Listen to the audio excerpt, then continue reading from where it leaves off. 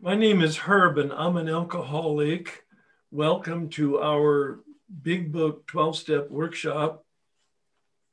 And we're on Zoom, as you know, because we're not going to have any physical meetings for a while. This meeting originally was in Culver City. And the meeting that I had on Monday night was in my area here in Rancho Palos Verdes. Let's take a deep breath and get comfortable because I am going to be here for an hour and a half at a minimum.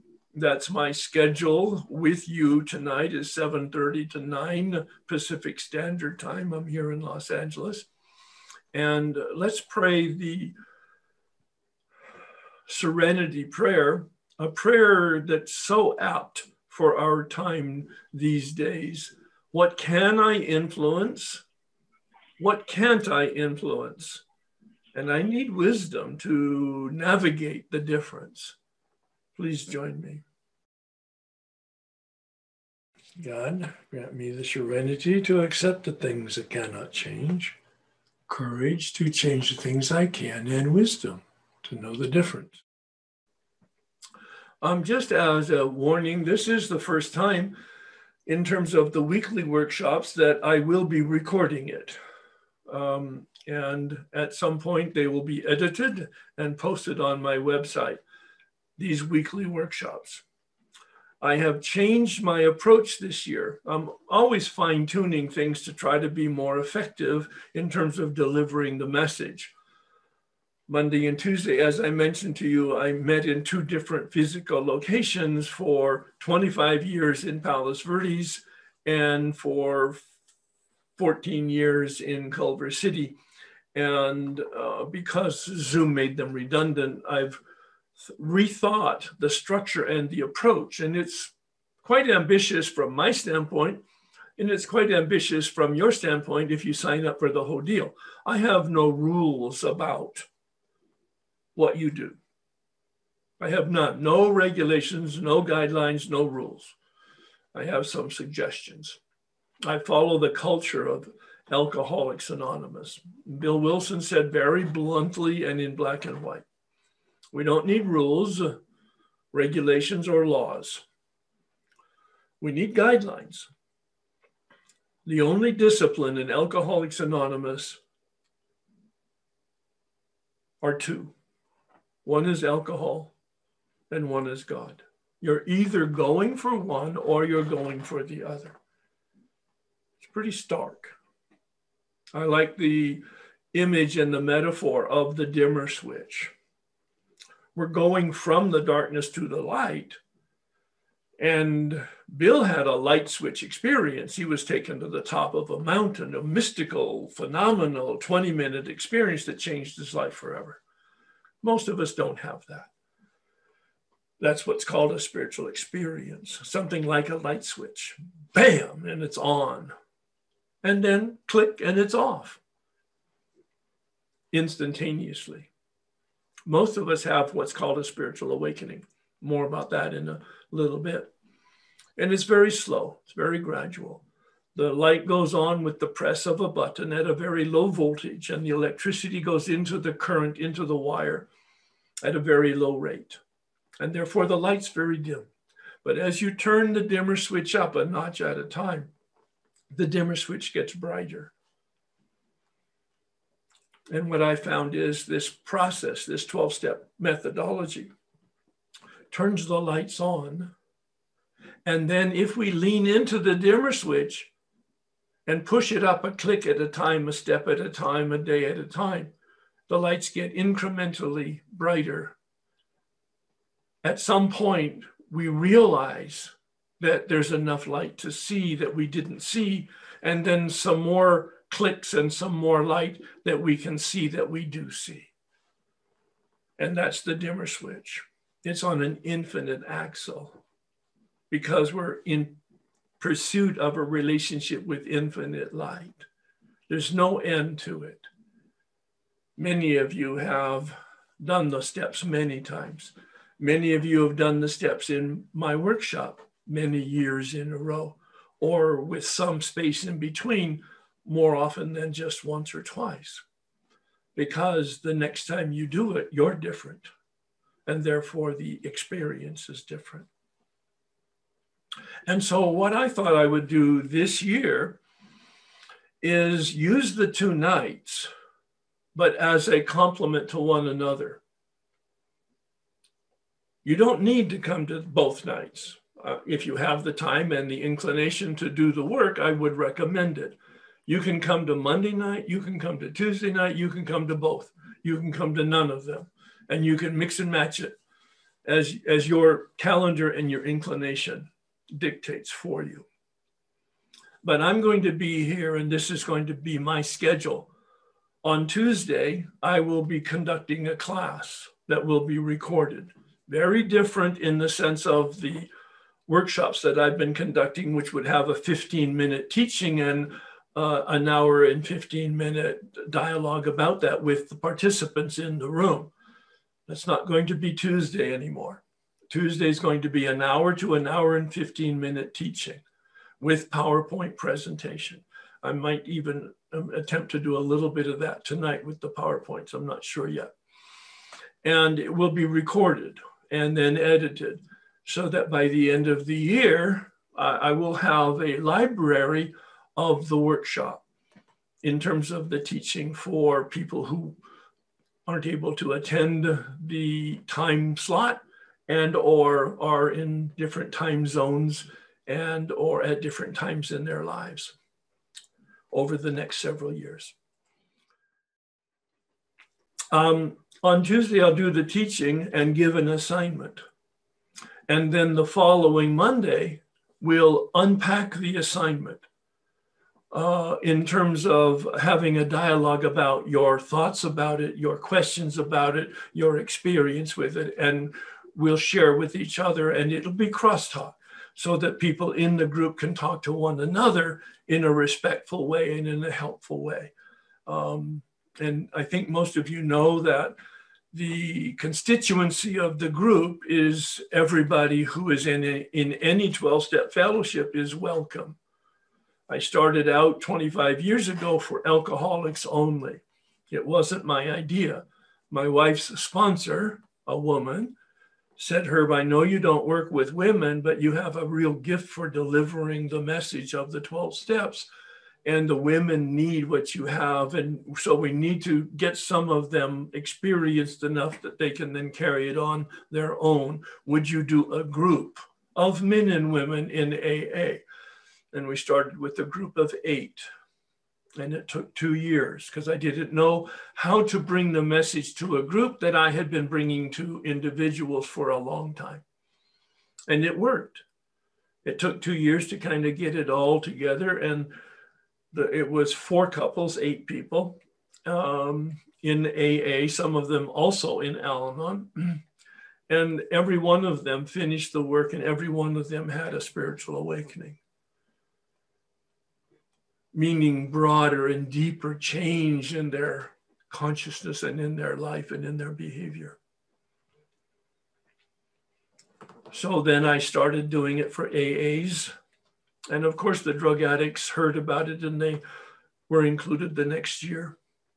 And because people in the group were excited about the experiences that they were having over the full year, it was 18 months at that time, and talking about it in the community, the Al-Anons asked if they could come and in prayer and in conversation with my wife and my sponsor.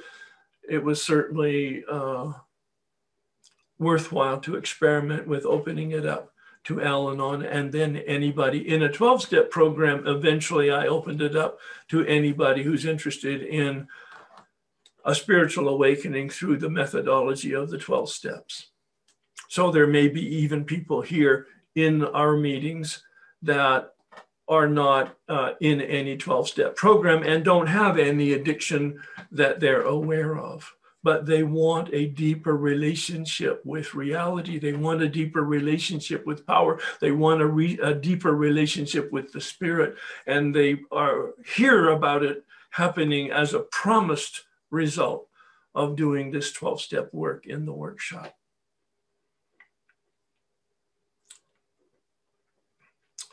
So Tuesday will be mostly a teaching, an hour minimum, with some questions around the assignment and anything else that's relevant. And then the following Monday, giving everybody that week and the weekend to do the assignments and to do the reading and do the writing, etc. Then we will unpack it as a regular meeting. So some people will come only for the teaching on Tuesday, because that's what they're there to learn more about the big book and the step process. And it's about learning. It's not about applying it to themselves. That's okay. Many people will come to actually apply to themselves to have their own new experience with it. Many people will come only to the Monday night because it's going to be one of the best meetings you'll ever go to, because it's focused, it's got a topic, it's got a broad group of people with a broad experience in the various addictions and their recovery. And we'll be, at some point, the group becomes very cohesive and very vulnerable and very safe for people to share in a very courageous way, very life-changing experiences right in the workshop itself. And some people will come periodically, and some people will come Monday and Tuesday, and they'll do all the work and they'll apply it. All right. All right. And I pray that you find your own path to your commitment to this workshop Monday and Tuesday. If in fact you miss a Tuesday, it will be recorded. I'm going to try to make sure that that recording gets posted on the web very quickly, within a few days, maybe certainly within a week after the Tuesday has been concluded. Again, I got sober in 1984, a story for a different day, the story that will leak out over the whole year that we will be together. I became awake in 1988 when I met a man in a meeting who shared for 5 minutes. I have been going to meetings for 4 years every day. That was the instruction from my sponsor. Go to a meeting every day, call me every day. Tell me what you're thinking, feeling, and doing every day. He wanted me to learn how to be honest and to be accountable. He said, get a big book and work the steps, which I did in my first year, on my own, without any direction. Without any direction, I did not understand the big book. I didn't understand that I didn't understand the big book. You'll hear it more often than not. My favorite phrase, I didn't know that I didn't know, and I couldn't see that I didn't see. And unfortunately, my sponsor didn't know that he didn't know about the big book and the step process. He passed on to me what had been passed on to him, no fault of his. And it was good enough. I stayed around. I began getting a little bit better because I wasn't practicing my alcohol. I had been given the freedom from alcohol, a gift.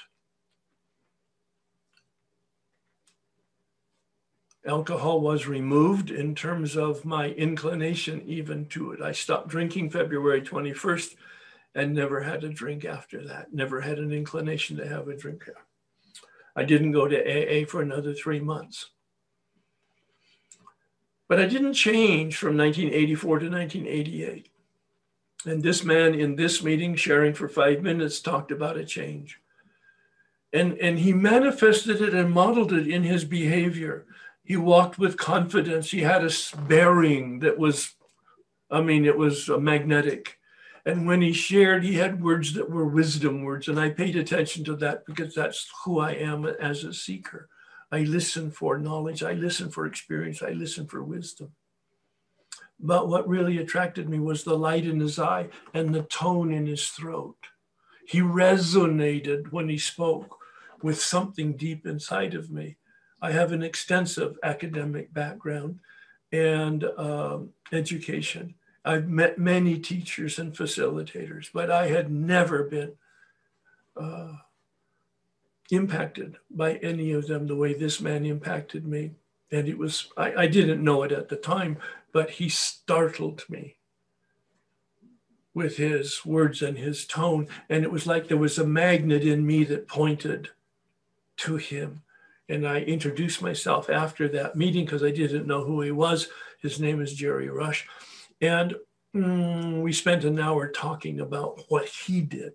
But he asked me first who I was and where I was. And I told him that I was in the seminary studying to be a Catholic priest for 7 years. Yes, I was a monk for 7 years, a monk in a monastery that had silence from age 17 to 24. And I loved it. I loved the camaraderie. I loved the spirituality. I loved the whole environment.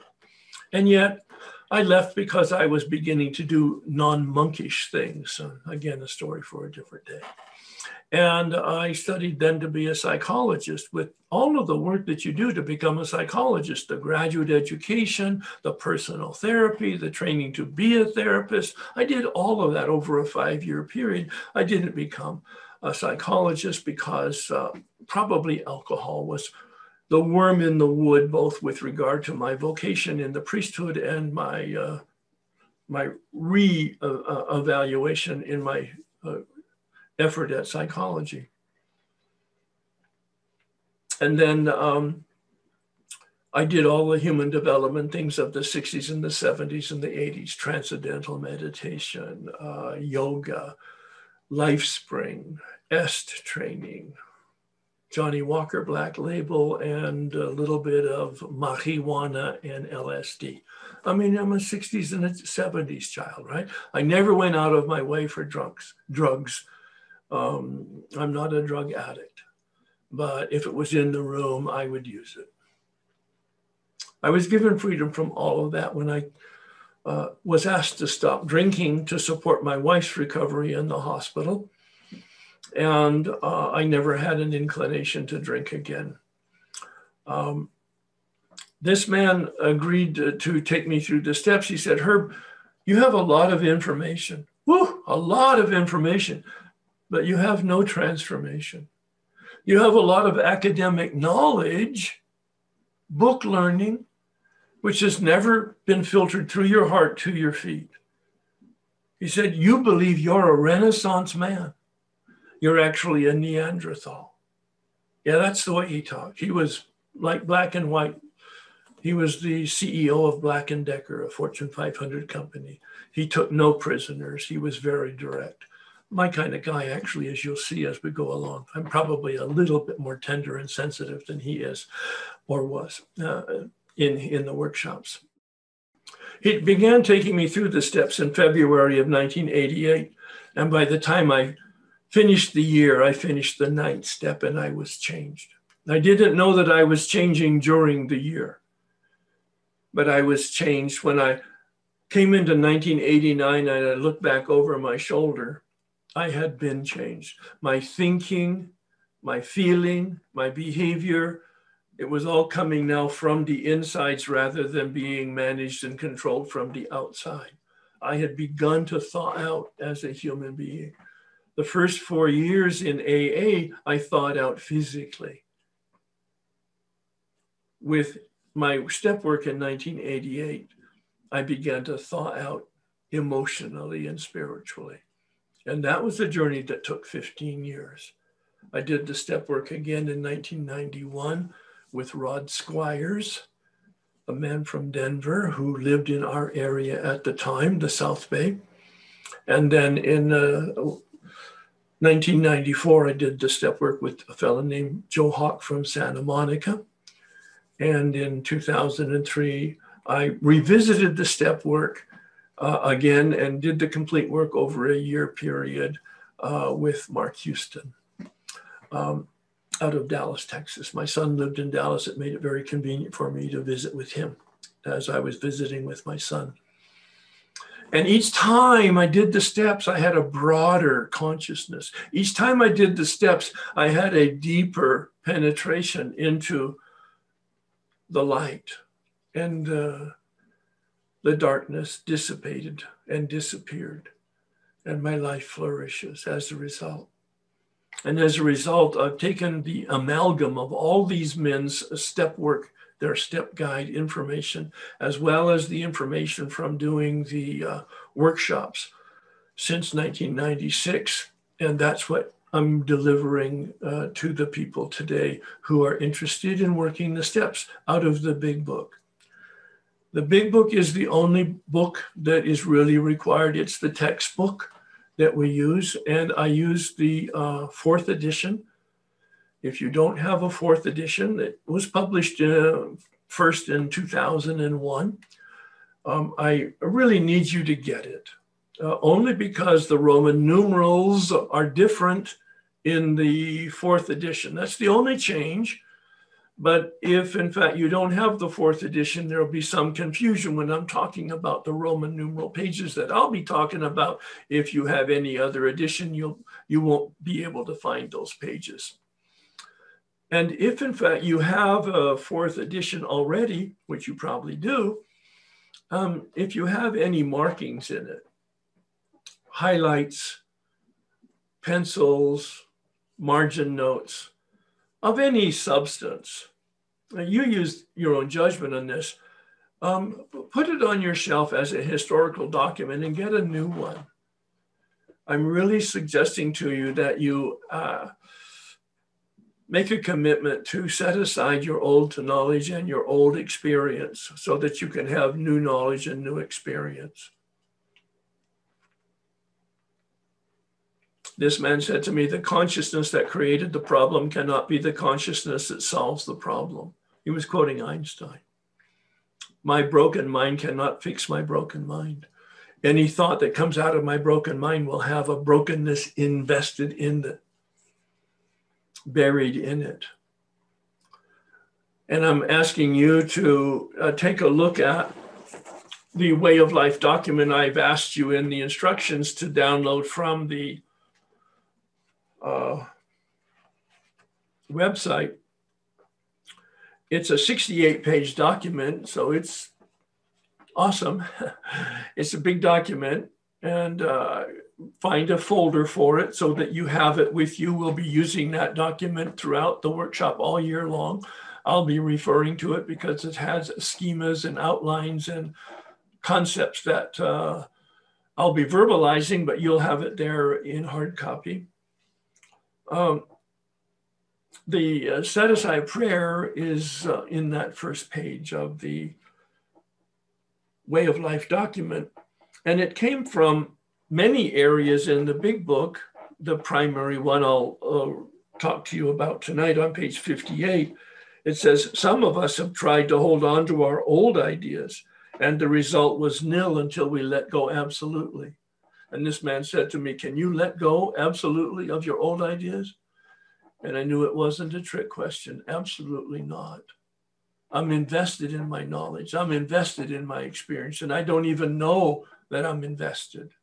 I'm willing, but I can't. I'm ineffective. I'm powerless even in that area. So he said, create your own set-aside prayer. He gave me a sample, which I worked on, and it's had several iterations since then. That was 32 years ago. But the one in the Way of Life document is the current one that we'll be using to open up every workshop beginning next week. And I suggest that you pray your prayer, whatever it is, your set-aside prayer, every day. Every day in the morning. If you don't have a prayer practice, establish at least that as a minimum, to pray that set-aside prayer. And it's not a prayer to change God. Prayer doesn't change God. God doesn't change. More about that in steps 2 and 3. But it's a prayer about my willingness to change. And prayer changes me. Somehow, I don't understand how it works. I just understand that it works. Come at this process with a clean whiteboard. You're inviting the Spirit to write on the whiteboard, to give you new knowledge and a new experience, and to take you to a place that you don't even know exists. I can say that now in retrospect as I look back over my shoulder. I did not know that this existed, a spiritual awakening as described in the big book. I read it in step groups. I read it in big book study groups. I read it regularly, and I didn't understand it because I hadn't had the experience. This is a radical transformation change. This is the metamorphosis of the monarch butterfly. If you haven't had the experience, and I'm going to recommend it, of looking at the time-lapse film on Google of the monarch butterfly, it's a meditation. It's 4 minutes, 4-minute time lapse of the seed that produces a caterpillar. The caterpillar produces the chrysalis. The chrysalis forms, and in there, the butterfly is developed. And when the butterfly breaks through the chrysalis, it flies off as a monarch butterfly. That's who we are. We need to die to our false self. And we don't even know that we have a false self. And if you're brand new in the program, it's so true. But it's even true for those of us who are in the program for years or even decades. And we can't see that we don't see, and we don't know that we don't know, or we might even suspect it, but we can't change it. And every time I've touched this process and applied it to my personal life with the guidance of somebody who knew what they were doing and had experience, I've entered into the chrysalis and I've died again.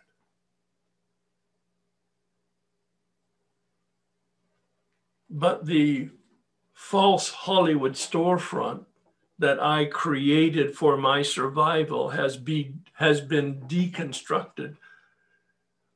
It was a cinder block wall that I created to protect myself as a survival mechanism, rightly so early on, but it became very inappropriate. In fact, the cinder block wall that I created to protect myself became my prison, and I didn't know that I was in prison.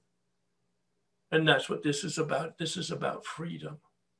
Freedom from your addiction at a minimum. That's such a minimum.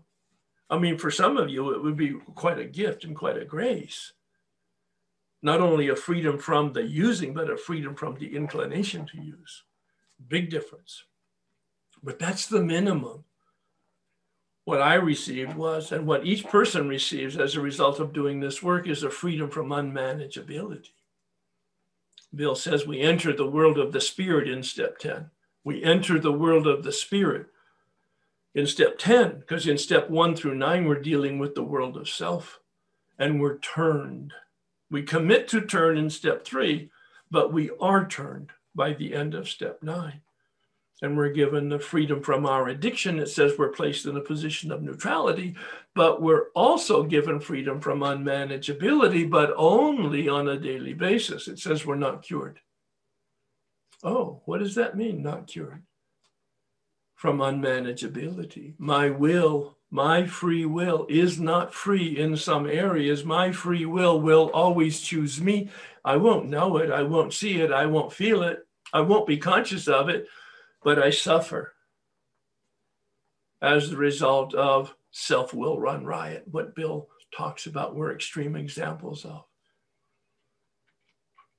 And he talks about the proper use of the will.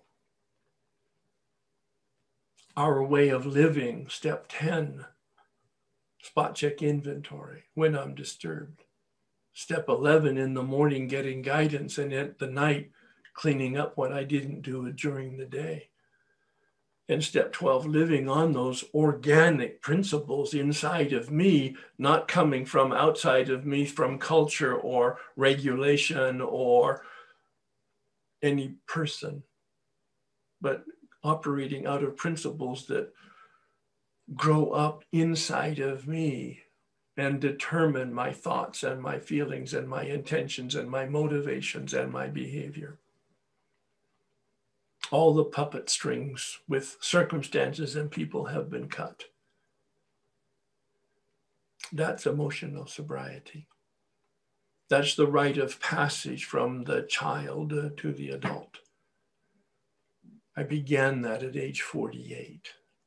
This man said I wasn't a Renaissance man. I was a Neanderthal. And I did the 4th step and discovered the truth of that. But that was the rite of passage that kept on evolving as the dimmer switch, as the light got brighter, as the light got brighter, as the light got brighter. And I evolved into that Renaissance man.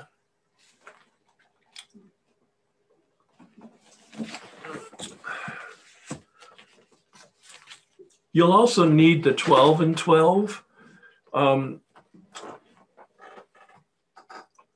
I believe there's only one edition of it. Right from the beginning, it was published in 1951. I don't think it's been revised. If you have it, terrific. If it's got a lot of marks in it, again, you might want to think about getting a new one. I don't feel as strongly because we don't use the 12 and 12. Other than after each step out of the big book, I make a recommendation that you read and understand the material in the step work in the 12 and 12. It's a commentary. There are very few instructions in the 12 and 12.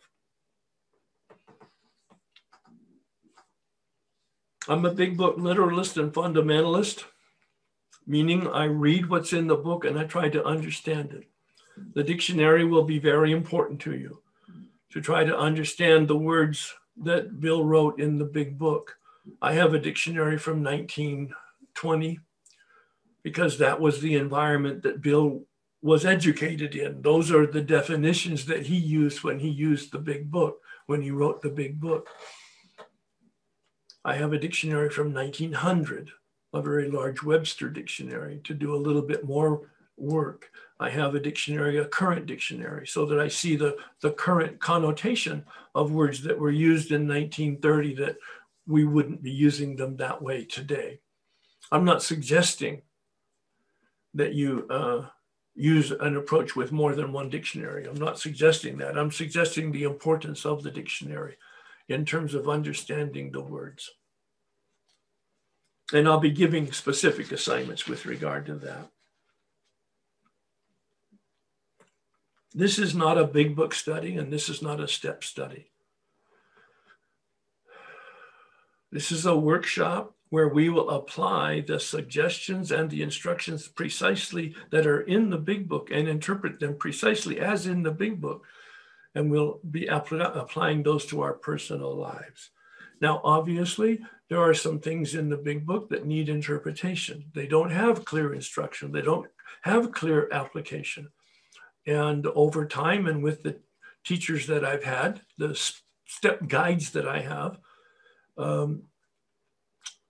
we've interpreted the big book, and I'll be sharing that with you. This is not a 12-step meeting.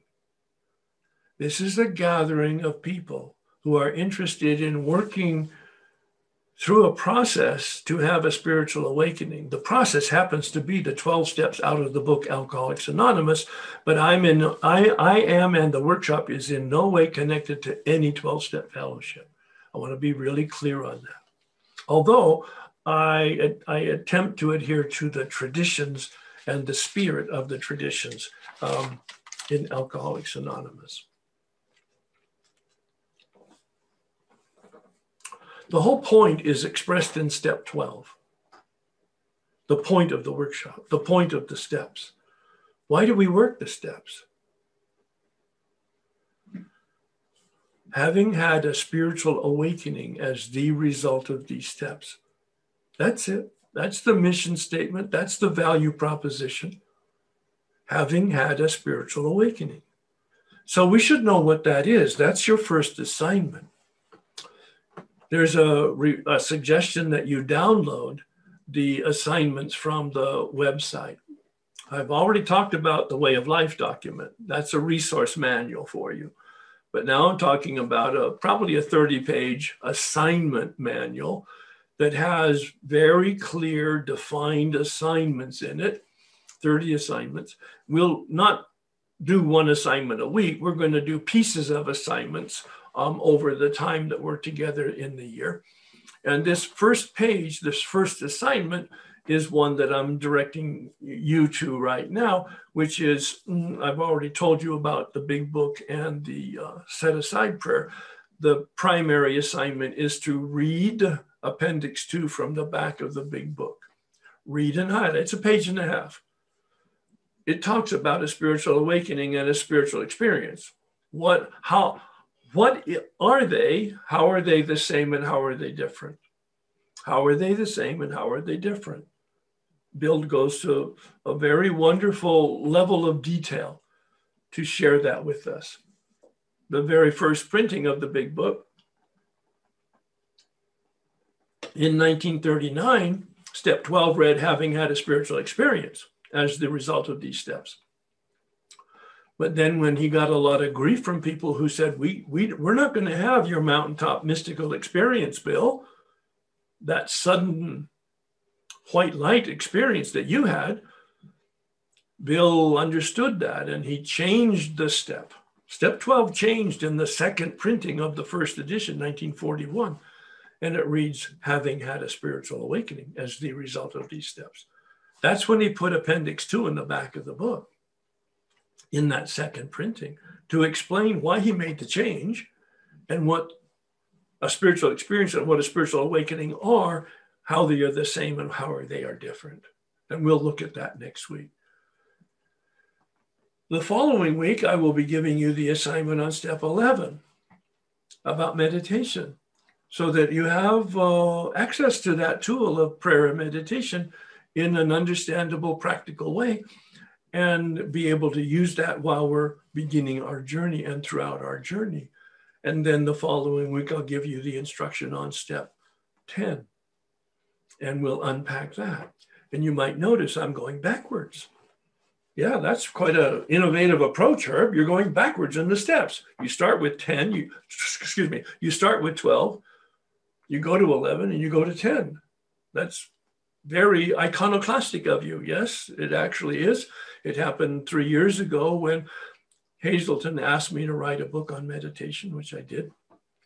And in our discussion, we agreed that I would write the first chapter on meditation, the whole broad area of intentional consciousness, prayer, meditation, contemplation, transcendental meditation, mindfulness, etc. The whole genre of intentional consciousness in the first chapter, so that we could understand the difference between prayer, meditation, and contemplation, etc. But then to take a look at, in the following chapters, each of the steps through the lens of prayer and meditation, looking at step 1 through the lens of power, looking at steps 2 and 3 through the lens of power. Bill calls it our way of living. Bill says, this is the work that we do, that is the daily reprieve that allows us to stay fit spiritual condition. What a better way to approach each of the steps than with a fit spiritual condition. So right now I want you to ask yourself a question. I've been talking for a while and give you a little break and pause here. I'm going to ask you to ask yourself 2 questions. Now there's an approach to a question that one of my teachers gave me some time ago. He's a Franciscan priest, Richard Rohr, R-O-H-R. He's a prophet and a mystic and a prolific writer, one of my key teachers. And he said, we ask a question in the milieu of prayer, and we hold the question,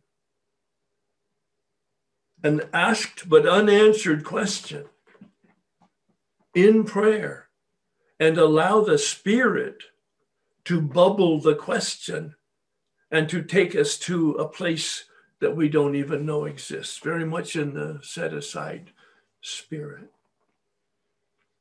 We ask a question, hold it, not ready, fire, aim, ready, aim, fire, much more effective.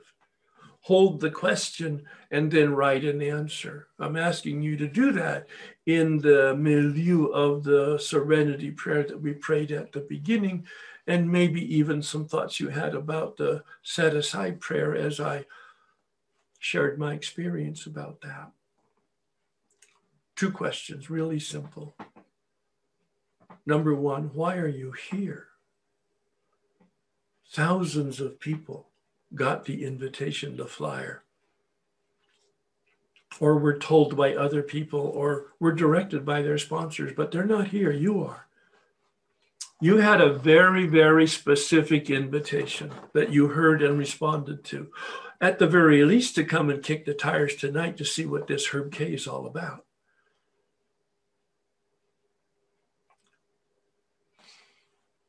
Why are you here? I want you to date it.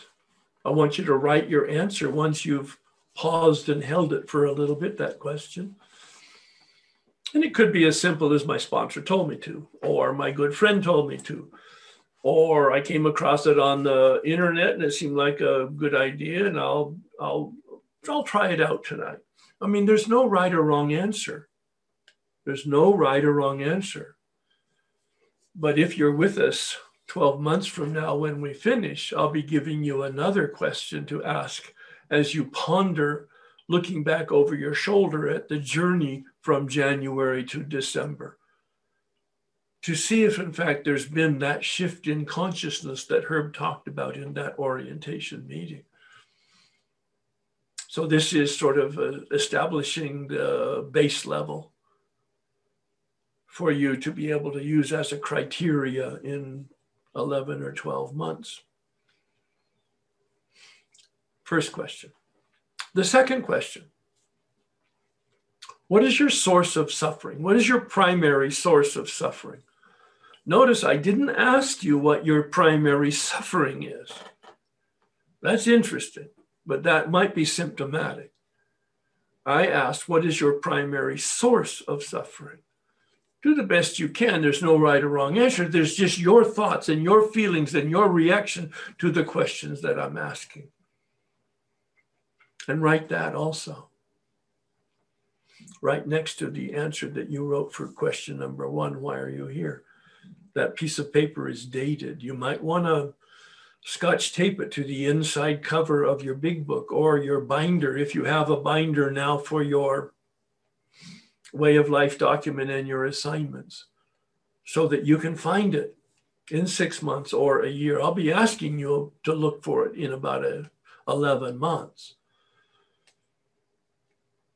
But it'll be very interesting to evaluate in 11 months, if you do this work or merely just show up, what your level of consciousness and your source of your suffering is in comparison with this January.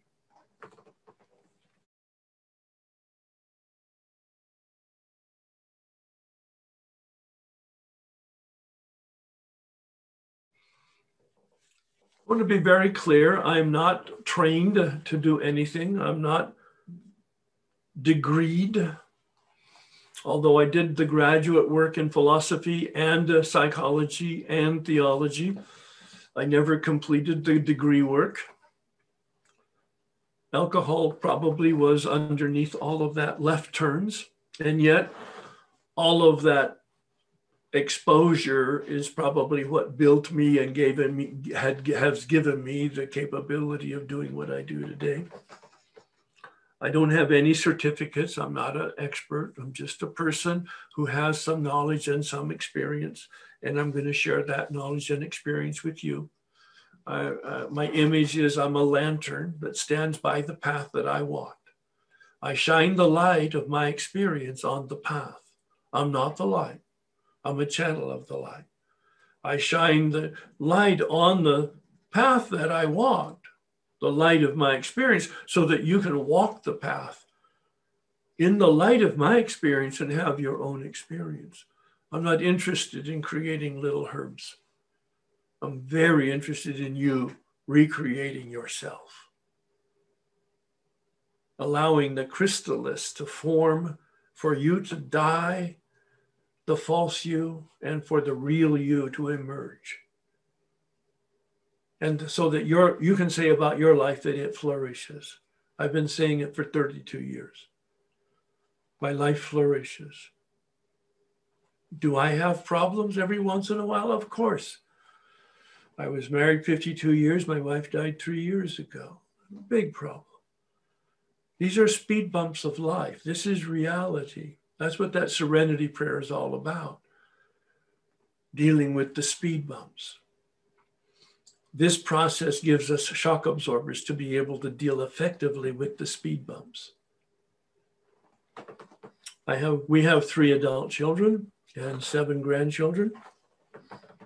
And as I say, I've been sober for almost 37 years and awake for 32.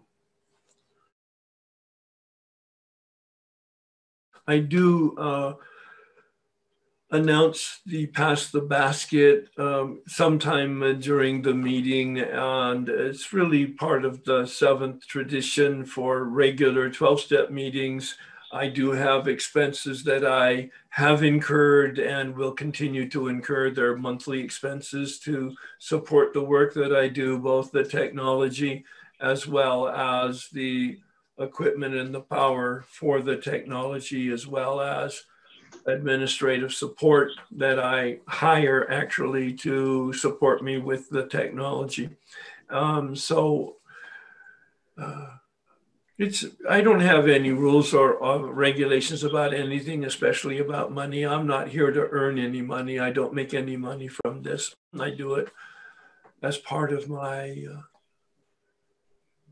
commitment to, no, that's too cold. It's part of my passion. I was a seeker for 48 years, and I wasn't a finder, and I didn't know that I wasn't a finder. I didn't even know that finding was the issue. I thought seeking was the issue. At age 48, I began to find. And over time, I began to be aware that I now had found what I was looking for in the monastery, what I was looking for in therapy, what I was looking for in self-help, and what I was even looking for and not finding in AA. I mean, I found it eventually in AA, but I didn't find it for the first 5 years. And once I was lit up with the light, I cannot not share that light with you. I retired in 2006 from a career I loved, but so that I could dedicate myself full time to this. Not because of the money. Fortunately, I'm in a position where I don't need the money, but I do want to offset my hard expenses on a monthly basis for the work that I do. So it's not about the money. Do the best you can. If you can support $1, terrific. If you can support the suggested $5, that's great. If you can do more, that's great. It's a community, and we had a tradition speaker probably 20 years ago. I used to do traditions workshops and retreats. He broke the code for how to stay inflation adjusted with regard to the basket. It was brilliant. He said, I just put in what the price of a drink is today. Well, I don't know what a price of a drink is, but I was at a dinner with some folks the other day, and I did pay the check, and they had, what do they call that? Just a glass of wine was $12. I mean, it's kind of like, wow, glad I stopped drinking. I couldn't afford to drink today. But anyway, inflation adjusted, figure out what it is that you are willing to support us with. That'll be great. And some people do it every week, and some people do it once a month, and some people do it quarterly. You'll figure out the rhythm, if in fact you want to contribute. Next week, I'll be giving the additional assignments. I want to be really clear on the assignment. Get a big book, get 3 highlighters, 3 different color highlighters. We'll not use them until we get to step 2, but as long as you're buying a highlighter for the work that we do, because anytime you read, I want you to use a highlighter, read with purpose. I found that a highlighter helps me unpack the words in the big book. Most of the time I'll give you a question, like I did with the Spiritual Awakening Appendix 2. I said, how are they the same and how are they different? When you read with that question in mind and you have a highlighter, you'll go, oh, that's an answer to that question. Oh, that's an answer to that question. You might even have a pen by you. It's the way I operate. And I make margin notes sometimes when I'm reading something and a thought strikes me or a feeling strikes me about what I'm reading. And so I will be giving additional assignments next week, but this one is the big book and the set aside prayer and reading Appendix 2, the spiritual awakening. That's the total assignment for next week. Now, on Monday, I'm going to have a meeting with the people who show up, and we'll have lots of time for questions concerning the workshop and any other questions that people want to do. Monday night will just be a meeting with me and you, and we'll have an exchange of experience and questions concerning the workshop. And then Tuesday, I'll start formally with the teaching and the unpacking of spiritual awakening and giving the assignment, as I indicated, I would do with regard to assignment 2. You don't need to look at assignment 2 right now. Assignment 1 is all you need right now. And then I'll do it, I hope, very incrementally so that we can begin to get some traction. Many of you have not been in a workshop with me. Many of you have not been in school for a long time. It's going to be kind of feel like that. My suggestion is that you do not wait until you have time to do the work in between the workshops. So at some point, I'm going to be unpacking spiritual awakening. All right. After we teach it next week. And if you wait until the night before or the day of the workshop, you won't get as much out of it.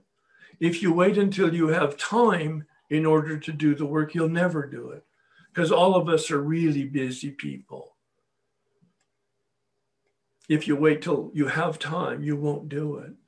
So if you have a day planner, or if you don't begin to have something that you can make an appointment with yourself from here till the time we meet again to look at the assignment and say, okay, I can do 15 minutes a day, or I can do an hour on Saturday, and I can do an hour on Monday, and make an appointment with yourself like you would with a doctor. This is a planning your work, and then you work your plan. But if you don't plan it, you'll eventually get behind sufficiently that you'll abandon the workshop because you'll feel that you're not connected anymore. Now, if you're here just for the meeting and the community and the exchange and the experience, that's just fine. That probably doesn't apply as much to you. I'm going to stop in a little bit, 5 minutes, maybe 10 minutes, and field questions from you concerning what I've shared or what I haven't shared, so that you can ask questions about things that are of concern to you with regard to the workshop. I would rather not have questions concerning the steps themselves, because this is an orientation and I want to answer people's questions about that. And so you could be thinking about that. Maybe you have some notes, and then you will want to raise your hand, and you're welcome to begin doing that now. I will call on you in the order of the hands raised in the icon. And Tanya had mentioned how to do that. The process is just like that. It's prayer that's set aside. It's a reading with a highlighter, with a question in mind, reviewing the assignments that I give, reflecting on them, actually writing out your answers, and then we get together to discuss them.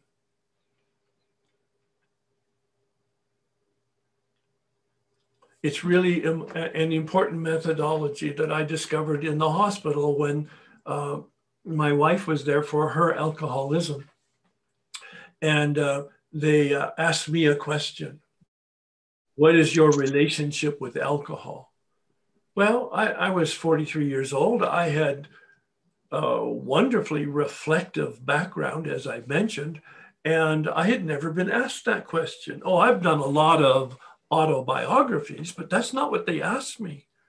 They asked me to do an autobiography of my relationship with alcohol. What was my experience? When did I first have a drink? What did I drink? What was the impact? What was my behavior? What was the outcome? I was 12 years old, and I drank a quart of whiskey and a six-pack of beer with my fellow from 8th grade, and I got knee-buckling drunk. I blacked out, I passed out, and I threw up. Oh. As I wrote that, I hadn't remembered it for 30 years, but as I wrote out now in bullet points, my autobiography, I went into the seminary, the monastery for 7 years. There was no alcohol. I came out and I began drinking again, and I drank all there was, and I got knee-buckling drunk, and I blacked out, and I passed out, and I threw up. The pattern, I could see writing it out that there was a pattern. I began connecting the dots. A DUI in 1968. DUI is drunk driving arrest here in California. Another one in 1971. Hospitalization for a single car accident due to alcohol in 1974. And I'm writing this out, and I hadn't remembered or connected any of these dots for the very first. And then I read it out to a group of inpatient men in that hospital. And it exploded in me. Oh my God, I think I have a drinking problem. So as I look back on that methodology, that's what I've incorporated here. And it's the way that Bill, his literary style in the big book, he asks the question, he gives us some information, he asks us to reflect and pray about it, then he asks us to discuss it with somebody. That's the methodology of the workshop as we go forward. And I'll point that out when Bill uses that technique in his literary style in the big book.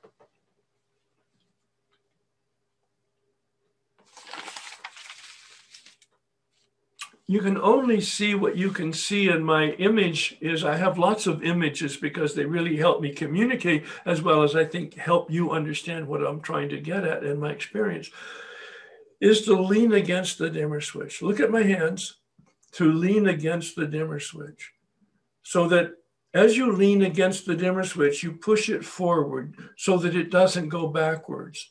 Dr. Tebow was a psychiatrist that was helping Bill both personally as a therapist, but also professionally in structuring the new fellowship of Alcoholics Anonymous. And he said, Bill got it right. Dr. Harry Tebow, Bill got it right. The first 9 steps are for the deflation of the ego at depth. The first 9 steps are for the deflation of the ego at depth. But the ego has an uncanny way of regenerating itself. See, that's what Bill captured in step 10 when he says we're not cured. We can press against the dimmer switch, and the dimmer switch will bring the lights up, and there'll be more energy, more current, more electricity in the channel, and the lights will get brighter. But if in fact we let up, the dimmer switch is hardwired to go backwards. It doesn't just stay where we pushed it. It's hardwired, triggered to go backwards if I don't stay gently pressed up against it. And the lights will go down and get dim. We won't know they're getting dimmer because it's so subtle and it's so imperceptible. But the darkness is descending, and eventually there'll be sufficient darkness that we'll be back in our addiction and relapse and eventually death. That's the promise, isn't it? So my image is no violence here. No, work, a lot of work, a lot of hard work, a lot of suffering as a result of the work because of the embarrassment and just the time it takes. But it's like soul surgery. The Oxford group, your predecessor group to Alcoholics Anonymous, calls this work that we're going to be doing soul surgery, because we're asking the divine surgeon to come in and cut out the cancers of self-centeredness in us so that they won't metastasize and squeeze out our physical life, but more especially squeeze out our emotional and spiritual life. These are the clouds in us that block us from the sunlight that is in us. The clouds in us bring the darkness because they block the sunlight from having contact with us. And when the clouds are removed, the sunlight makes contact with us and then through us to other people. That's my image of how steps 11 and 12 work. Soul surgery, great term. Step 9 says that this is painstaking work. Some people interpret that as pain. And I looked that up in the dictionary when I was doing this work.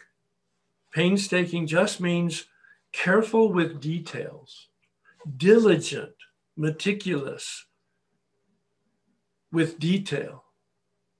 It doesn't mean pain at all. It doesn't connote pain. It just means careful with the planning and the detail. Now, I mentioned that I didn't get all of this the first time. I got some of it. I'll talk about that, the incremental parts later on. That's not relevant right now. I got some of it in 1988, a sufficient amount that I was radically changed. And I didn't know there was more because I'd never had what was given to me in 1988. In 1991, as I did the work again, the lights got brighter. In 1994, it was a 2-year project. It was a very contemplative project. And the lights got huge. I'll talk about that later on. In 2003, it was okay. It was a good exercise, but it wasn't as bringing as much light because it was more subtle at that point. The point of all of that is not to impress you. The point of that is to communicate to you that this is a process. That dimmer switch that goes up a notch at a time reveals a little bit of light cumulatively over time. And one of the pundits in AA said, you cannot make a tulip grow by pulling on it. Yeah. You cannot make a tulip grow by pulling on it. There's no violence here. It's an organic thing. We do the best we can, knowing that it's not the best we can, and we do it anyway. And it works.